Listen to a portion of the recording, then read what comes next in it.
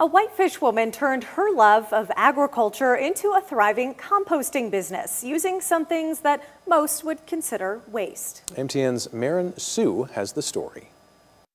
This is the finished product of some 360 tons of composted food waste made here in Columbia Falls. I grew up and surrounded by, all these mountains in Glacier National Park. I grew up in a rural, at the end of the lake, not on the lake, but hanging out outside most of the time. Alissa Lachance tells me her love of nature and sustainable agriculture started young. After getting a sustainable agriculture degree from the University of Montana, she turned her passion into a business. Lachance works with local businesses like Montana Coffee Traders and Glacier National Park, turning their food waste into this finished compost. But Lachance tells me composting is a careful science. The food waste is nitrogen, so that's only about 18 to 20% of our mix. The rest is carbon.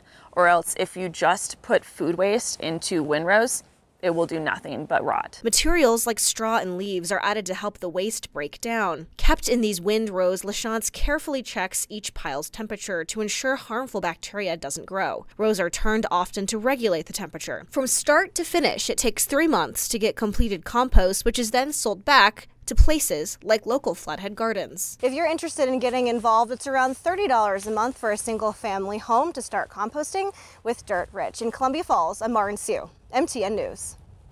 Lachance says that her next project is creating biodegradable bags to deliver her compost that aren't made of plastic.